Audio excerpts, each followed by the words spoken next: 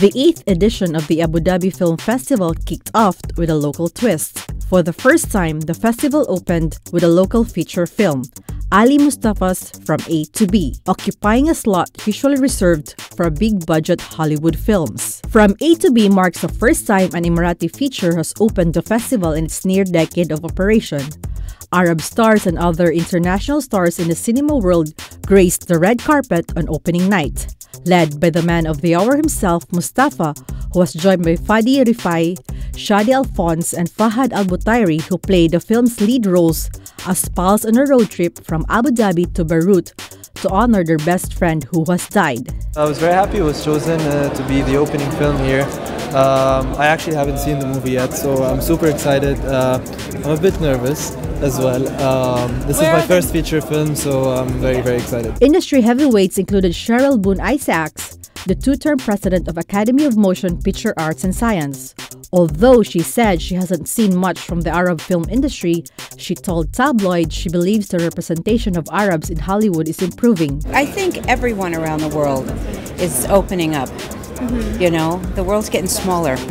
We can travel around a lot more. We're able to experience other people's storytelling and dreams, and I think it's all going to be good. It's all going to get more. Last year, Indian actor Irfan Khan was here for the premiere of his hit film, The Lunchbox.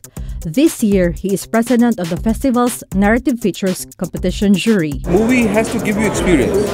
You know, you cannot look for a particular thing in a movie. It has to give you experience, has to engulf you in its own world, and you should be engrossed in that world. And that world should be able to reveal things to you, you know, to tell you, to give you emotional experience or, you know, intellectual experience.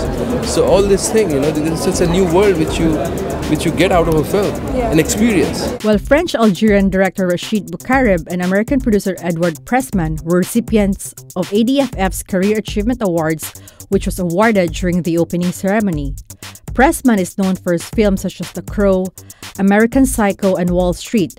Boukareb's most recent film, Two Men in Town, stars Forrest Whitaker as a Muslim convert. When I decide to make a movie in America, I like so much the actor Forrest Whitaker, and when I wrote the script, I would like to have something can connect to me. My character is converted to Islam. It's interesting for me why I made this movie in America. We're looking forward tonight to seeing this Emirati film, A to B. And do you think in the future you would collaborate and work with Arab filmmakers, actors? I hope so.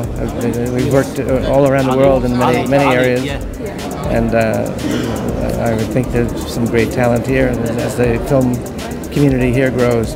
That's why it's good. We also had a chance to talk with the granddaughter of Charlie Chaplin, Carmen, who revealed the legendary actor was a visitor in the Middle East. I think he visited the Middle East, so I think he'd be very curious to come back and see what's changed, and he'd be delighted to be here with the film festival because he loved movies, so I think he'd be very excited to see some movies here. The Abu Dhabi Film Festival runs until November 1, screening a total of 197 films, including 9 feature-length world premieres and 48 short film premieres.